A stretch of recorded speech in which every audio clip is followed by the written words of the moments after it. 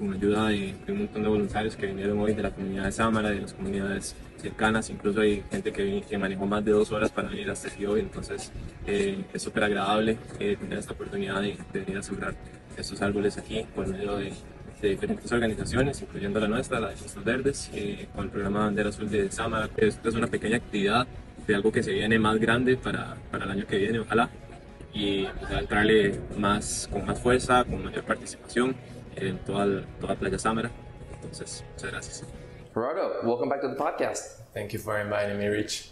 We haven't sat down in a while. I know, it's been a while. I'm glad you're back, buddy. Me too. I would argue that BarriGuiones and the efforts and the things that have happened from you guys over the past years is nothing short of remarkable. And I don't know if everyone in Nosara who's here now knows it. I think 5 and 7 years ago, everyone did, because it was small. It was what's going on here? Where did these trees get here? Now we have a lot of new people coming into Nosara. It's not just the same Florida, California, a little bit of Canada, a little bit of Europe people. It's just so different. I know. Nosara is an ever-changing place. It's a fast-growing tourist destination and community. And yeah, like we have to keep up with that, and it's very hard for us to keep up with that rhythm, and the rhythm is getting like faster and faster. So keep reaching out to people. It's a lot of work. So it's a very important challenge we're facing at this time, and but we're trying to do our work. And I know like pretty soon you will start seeing a lot of Costas Verdes reaching out to new people coming in the community. Well, heck, let's get started with that today too. Yeah. But before we get to the stuff that you have going on now, some people might not know what's up. Can you go ahead and retell the story and share with people who might not know what we're talking about? Absolutely. So before 2011, which is when BarriGuiones started, the Guiones beachfront and great parts, a lot of the 200-meter part of the refuge was in really poor shape. So like we're talking about like this beach that used to be a cattle farm. So all of its original forest ecosystem was depleted, was fire, like when it was burned, and cattle was introduced, along with the cattle, obviously all the cattle grasses and the species that farmers use, not only for the cattle themselves, but to contain the cattle as well. So when the land changed use and was turned into a tourist destination, not long after it was created the refuge. So like we're talking about like 1984, 1985, Oceanal Refuge was created to protect sea turtles, and Guiones was an extension of the refuge a year after the refuge was created, right? What a godsend that was. Like that between the early people getting the green areas and getting trees to come back from the agriculture, tourism, tell me if this is right. It seems like this is one of the few places on the world tourism actually brought things back. It is crazy. Isn't that weird? Nosara has such a unique history, right? So it went from being a cattle farm into being supposed to be golf residency, tourist end thing. It's a big country club development on paper. I know, and like thanks to that, they had all the neighborhoods done, everything section, all the roads and everything. It was just like a clear path. So when that didn't came through, it was just a clear path for the people who actually came for that, and that didn't came. Like they led up the way to become like to have Nosara become this amazing tourist community. Filled with nature compared to other places, all off a colossal development country club failure that never happened. It is crazy that what was supposed to be the golf greens turned into private parklands, and that is incredible for us, and I'm gonna tell you why in a few minutes. But also, like, the beachfront, someone told me like it was intended to become, like, back then it was supposed to be like a airstrip for airplanes, and then I don't know what happened, but the beachfront, which was clearly devastated, like it was not in a very healthy shape when it was even like a cattle farm, was left alone to its own restoration, because in the 1980s it became a refuge. So there was this 200-meter setback from the high tide line, right? And then there's all these parklands that were created thanks shout out to Nosara Civic Association for doing that amazing job. That's incredible. But that is actually a great example to compare like how quick like forest and jungle restored in these parklands, and then on the beachfront it didn't. And there was so many, there's a bunch of reforestation efforts and activities done by the NCA and by the neighbors and on the beachfront, and all the trees were dying. Talk us through that, because you guys were the first time it like caught and worked, and then the community got behind it. But again, fill us in on how that happened. How did you get so much momentum? Why did it work? And then after that, I want you to get us up to speed with what you're doing next. But for right now, tell us why yours worked. Because right now, Panama, Nicaragua, all over the place, really the planet, like people need to learn from this. Yes. It's a true example that tourism actually did good, believe it or not, in a world of just tearing everything down. There's some glimmers of hope, and here's an example that people can learn from. And people, again, it's incredible. It's off of a colossal country club failure project coming straight out of agriculture, dedicated a nature reserve, and the people got together to tighten up the other stuff, and here we are today. Absolutely. It is crazy. I don't know how to connect everything and tell the story so that it has a perfect sense to it, but it just had all these things happening, and it was bringing all these incredible people, some of them conservationists or activists, some of them just wanted to have like a place where they could retire, and they would have like a lot of jungle around them. So anyway, like all these like parklands were restored by their own, but the beachfront was not, because it was completely devastated from its resources. So the coastal ecosystem was not capable of, or not resilient enough to build up from there and restore its forest. So we're talking about like the land change of use, like since the early 70s, when the golf course thing was gonna happen, and it was left to its own process or restoration from there until like 2011, which is when Costas Verdes stepped in. How did you guys get it started? That's a good one. So Costas Verdes actually started in the Central Pacific in Playas de Nosara. That was 2009. I was already here, and that's when I met you, 2009, and you were at the Harmony at that time. I was at the Harmony at that time. We know each other. We were surfing already there, like back then. We're getting old. We're getting old, man. Yeah. Costas Verdes was being very successful, starting their first project in 2009 in Hermosa, which is in the Central Pacific, and it has a completely different like pattern of rains and a different climate than here. It's like more of a rainforest, and here is like a transition where Nosara is located is right like on a transition phase in between like rainforest and dry forest.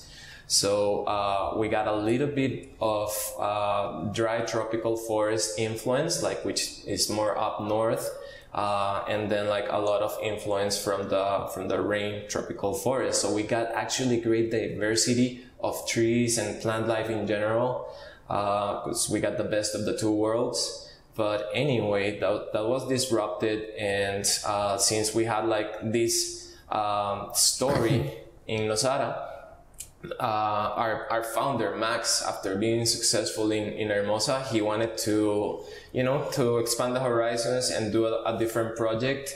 And so from Hermosa, he came to Nosara and presented a proposal to do a tree planting campaign to the Nosara Civic Association, and they approved his proposal. They funded this first tree planting campaign, and guess what? It was not very different than the first tree planting activities. This was a great learning experience for Costas Verdes. It was not as easy as Playa Hermosa, but it was challenging and it was motivating, and I was here and I met Max and we became buddies, and I told him like, hey man, like whatever it takes, I'm gonna be here and I'm part of Costas Verdes now, and let's make this happen, man. This is totally around 12?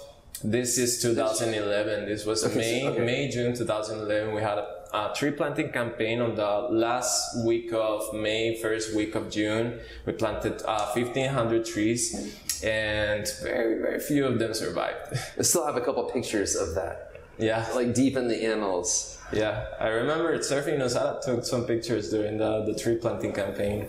And I was working at the Harmony Hotel then, and I was just like pushing this tree planting campaign for our staff at the hotel and for our guests. Some of our guests came planting trees, and we had like you remember Leif Schreiber, I think it's his name, the actor. I remember some fellow named Leif in it being a... Yeah. So that's Wolverine's evil brother, right? And the I didn't know that. I had no idea. Well, that's my favorite. Like he's my favorite movie from him. I don't know many movies of him, but anyway, I saw a movie and he was in town, and he happened to be at the beach the very last day of our tree planting campaign, where we also had a surf contest. We had a surf contest at Guiones Beach, and he was there. Max, our founder, after finished tree planting, he signed up for the surf contest. He was in the surf contest also. That's awesome. And he did awesome. He did like 2 semis or something. Shut up, respect. Yeah, he's a good surfer, man. Anyway, he planted a tree with us. So that was our first very celebrity planting a tree in Guiones with Costas Verdes, and we have had some celebrities planting trees with us here, as well as in Hermosa and in other projects. But that's how it started. We had a terrible first year with like barely anything survived. That kind of like fired me inside, and so we did a second tree planting campaign next year. Fewer trees, the ones that we were able to raise in our nursery at the Harmony, and then we started changing little things, like the containers where we were or the bags where we were growing our trees, the species, how big were we growing the tree before being transplanted into the beach. And it was just like this learning curve that went like this. And now like the learning curve is like becoming more like this, how when you learn a new skill in life, how you jump like from being like a beginner surfer, everything picks up like this, and then like things start like plateauing. Yeah. So right now we're kind of like this. We still need to peak, but yeah, it's been quite an experience, quite a ride, going through a pandemic, having to reinvent ourselves. It's been quite a ride. When did you know it was going to work? Because I remember when it started, there was a lot of hope, but there was a lot of uncertainty when that first big planting like didn't connect, and I saw it in your eyes and heard it in your voice. When did it transition from we got to make it work into all right, it's working? Like, all right. When was that moment? All right, there's a combination of things that happened. First, El Niño phase. It is extremely difficult it makes things a lot more difficult for tree planting at the beach, because it just brings drought, right? It brings a lot of, it takes away the rain. And at the beginning phases is when they really need to get the irrigation Yeah. So like the very first years, we were carrying like jugs of water, like all the way, like from the hotel or from our first tree nursery, and then like bringing them like, you know, like all the way to the beach and like going like that. It was crazy, man. But I was trying to have like all my buddies at that one tree and have them like, you know, I remember that water. Some trees actually survived from that. I thought it was cool. That was amazing. I liked how you connected ownership and a personal like feel to it. Yeah. I thought that was really smart. And I don't know if it was smart. It was what I had available back then. It was like the only thing I could think of without, you know, like basically no resources we had there. We were all volunteer based, but things actually started changing in 2014 when we did our first proper tree nursery in Nosara Beach Hostel. That's where we were set initially. And so we started picking up seeds from, you know, from local trees around here. We started like putting a lot more effort. I took a lot of volunteers from the hostel and some other volunteers from our community, and we're putting a lot of time into that. And then little by little, we started collecting some donations, and then we were able to hire our first 2 field workers. And one of them has been with us like for almost 9 years now, Rolando. Shout out, Thank Rolando. you, Rolando. If you ever watch this episode, I hope you know that I appreciate you a lot. So you figured that was out the game changer, hiring 2 field workers, because the thing is that trees wouldn't survive if you don't give proper, constant, consistent maintenance to them. That's what I was just about to ask. It sounds like you figured it out when you got your staffing, your attention, and you must have had just enough donations or someone stepped up so that you could work full time. You had a new spot. And then we started outreaching to small businesses and any kind of business around here. And we started our sponsorship program. So like with our sponsorship program, we were able to raise consistent funds to keep our team operating in Costas Verdes throughout time. Your levels of that was good too, by the way. Mm-hmm. We still got it going, and it's been so successful. And I want to give a shout out also to all of our sponsors, because without them we wouldn't have been able to go through all this time. Since I'm talking about 9 years. Already. The thing, when we first started our sponsorship program, it was in our minds, it was, we need to get a consistent source of funding to be able to pay our employees, right? Mm-hmm.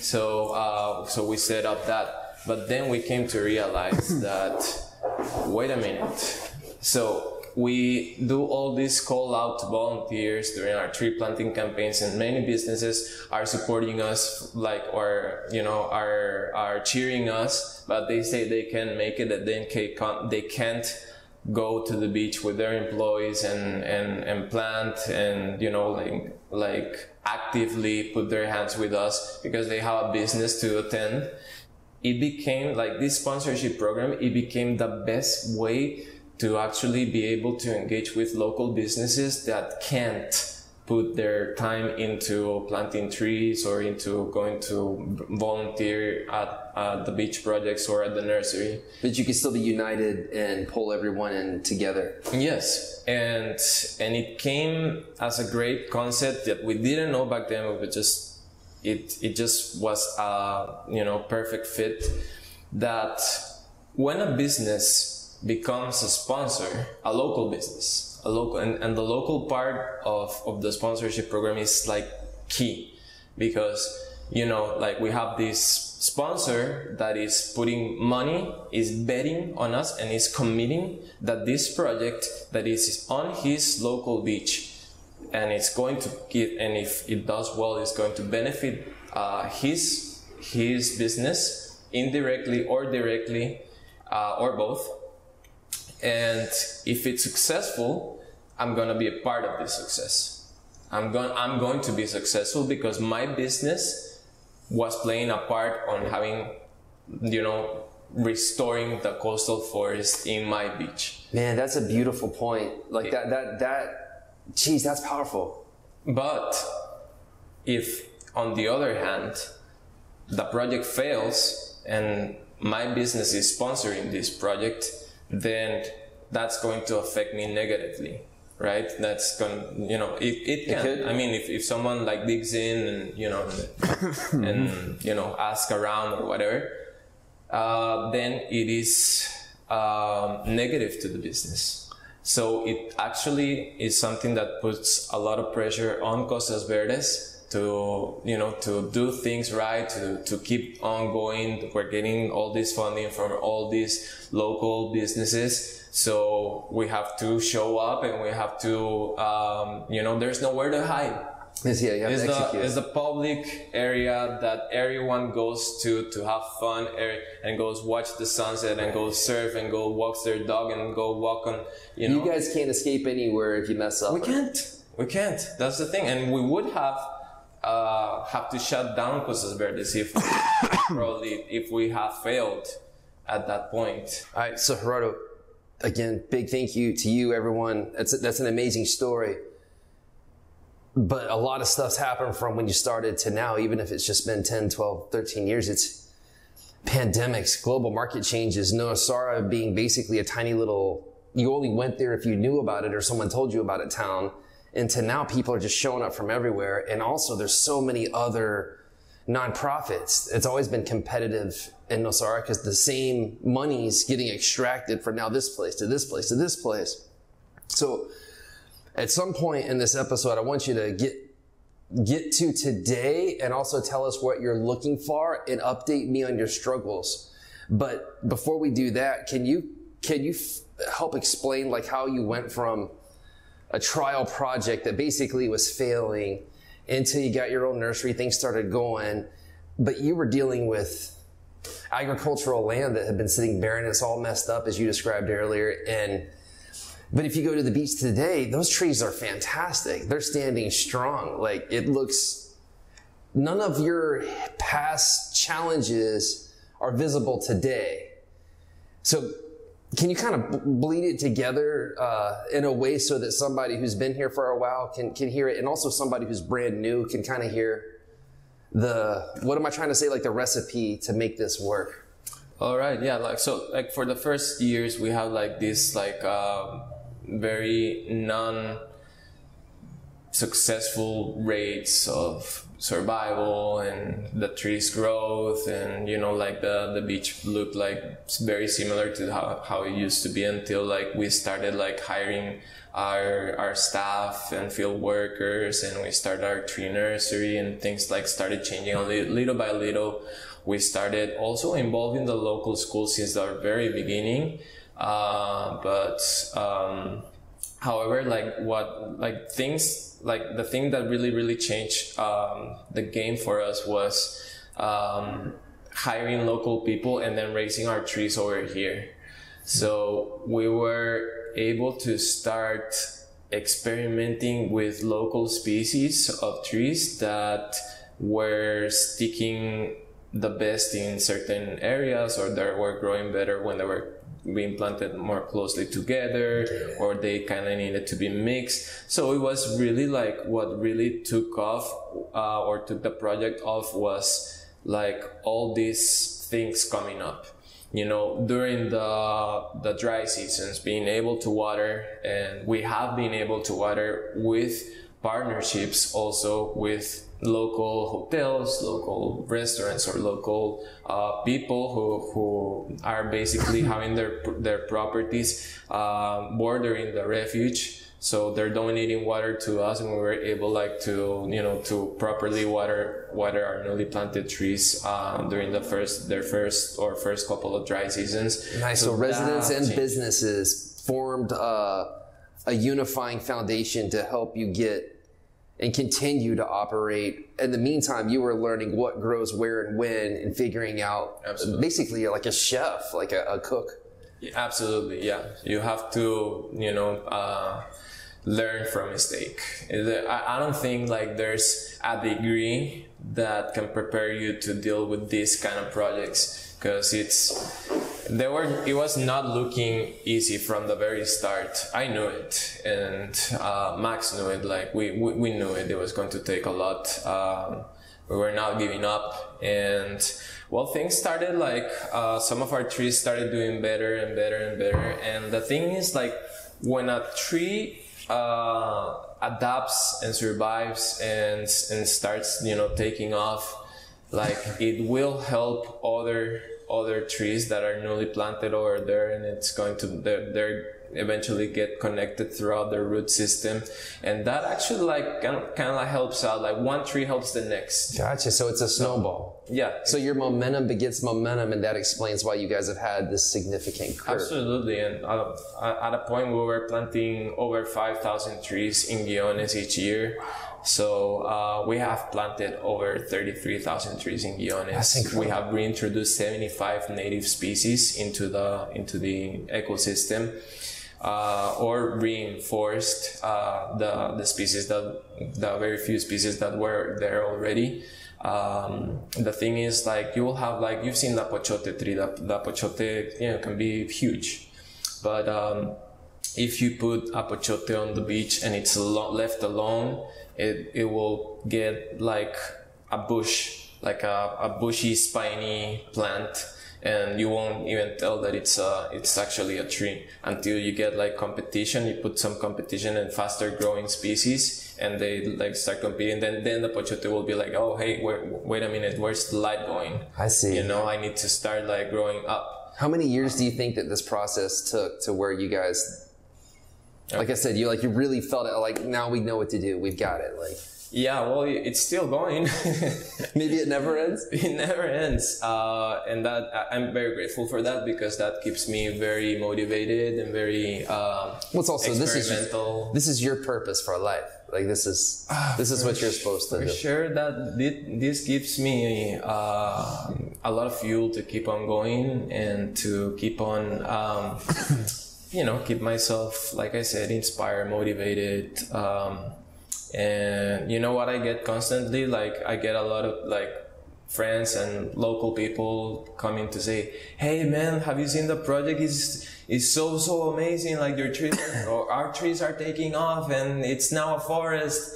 And I'll be like, yeah, I wish I would get like so excited about that, because, you know, that's my job. And when you get like your trees, like, and you go to the beach and you see like, okay, this grew a little bit more than this other one. So what do I need to make this other one grow a little bit? And then I just have like all this critical thinking, and I can't have like time to get like, oh, this is awesome, man.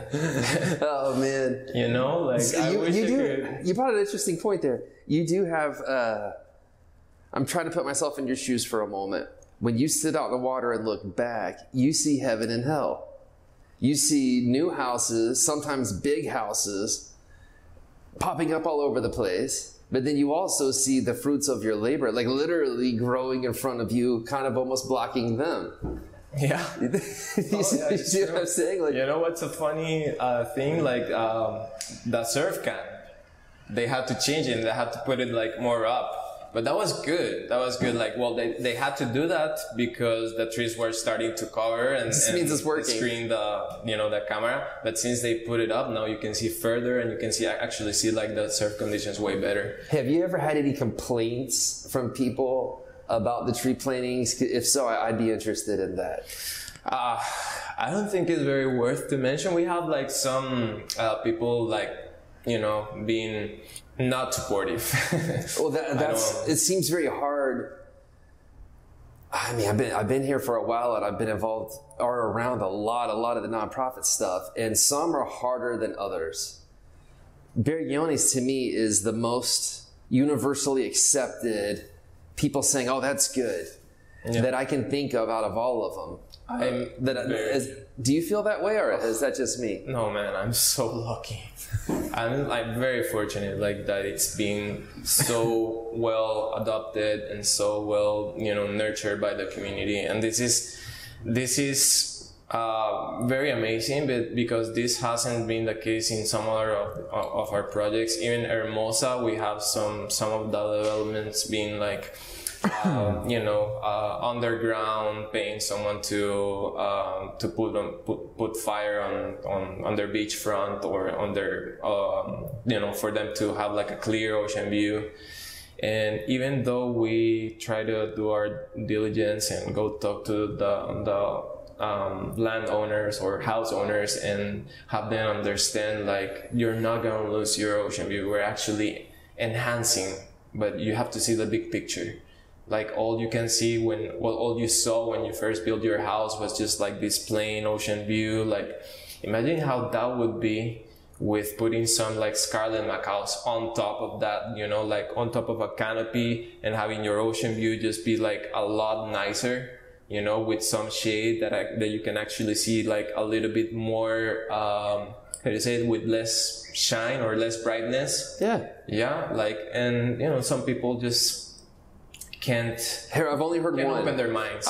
In all the years, I've only heard one person say anything, and it was from a homeowner up on Las Huacas. They were mad at us for supporting it being so visible, and he's like, "You guys are ruining the place. We're gonna lose our views. What are you doing? This is your industry. I like the planet too, but you're not paying attention." And they gave us a pretty good talking too.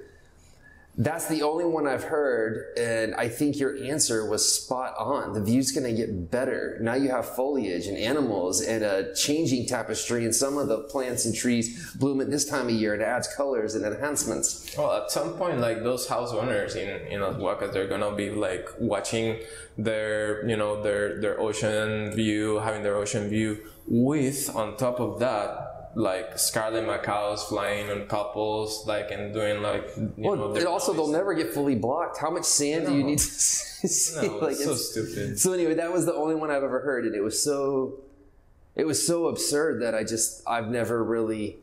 haven't thought about it since, except for if I just wanted to laugh or make a joke or say something smart aleck.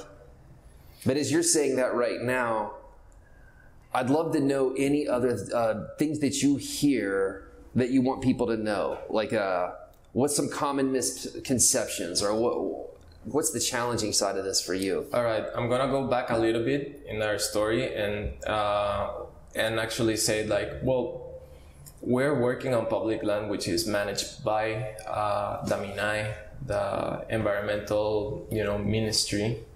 This is their they administer, manage these areas. It is their responsibility. And NGOs oftentimes are born with the idea of complementing a service that the local government or that the government is not fulfilling, and it should do, That makes sense. Yeah.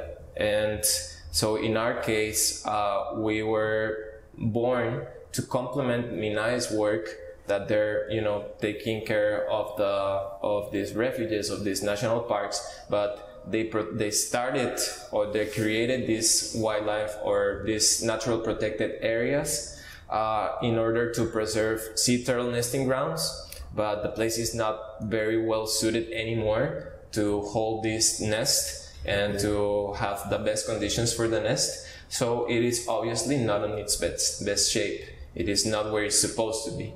After they create all these areas, they left them to their own restoration, and natural restoration doesn't happen the way it could happen. That our job is fast forwarding the natural restoration process on the coastal forest.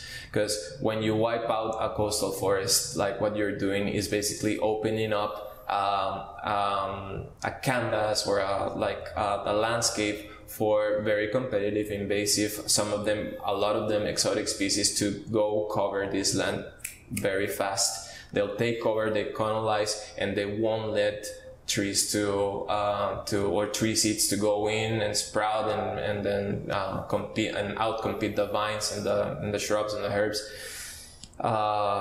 which is what was happening here. It's still happening.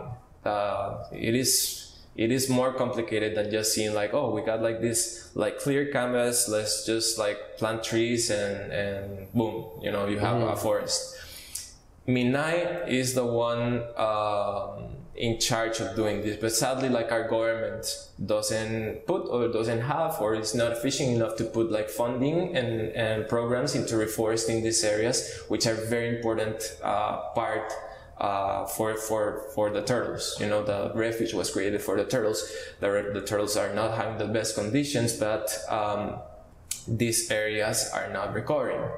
So that's why Costas Verdes was born. We were born to fulfill this service, to complement you know, our Ministry of Environment in this very specific task. This is a very, very specific thing that we were born to do. We see ourselves as this non-profit organization, grassroots organization, that it came to do a service that complements Minai.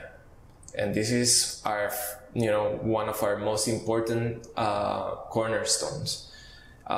We have to be of help to Minai. We have to help them manage the refuge in the way that we can, in whatever we can do. We don't have the authority of, like, I don't know, like, you know, taking someone out of the refuge, but we are working with the Minai to restore the coastal forest in the refuges. So back to your question, the thing is that there's a lot of people coming into Nosara, and this happens in other places as well, but this is a very, very important case that are not knowing that this is a wildlife refuge, that they don't know, even less, they don't know that there's turtles coming here to nest. They think that they can come here and do, and I'm talking about foreigners, Costa Ricans, even local people, doing a bonfire at the beach when it's, you know, not allowed to do that, when there's many illegal things that are backed up with a scientific or a technical reason why a refuge it's but why people are able to do certain stuff, but they're not allowed to do other stuff, and it's all because of you know, a very important environmental reason for the main part. So we have to keep in mind that we live in this community, that we're extremely fortunate to have these 200 meters of refuge, and everyone going to the beach are gonna look back to Innerland and see no buildings on the beachfront. This is very unique. And Nosara is a growing community, a growing tourist destination that has that uniqueness.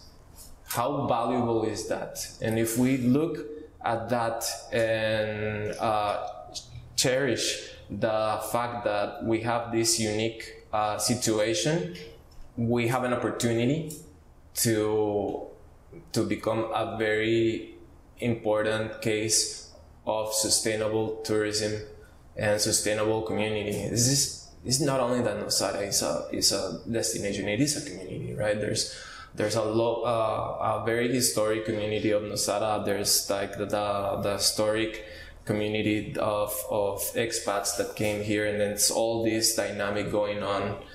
There's a lot of tourists that became part of the community, and this is the dynamic happening over here. Many people don't know that we have a refuge over here and why this refuge was created. So a lot of the work that we're destined to do now, or that we envision doing now in Guiones, as well as in other parts of the refuge, as Pelada, we have also a reforestation project in Pelada. It's a lot newer, it's less than 4 years old.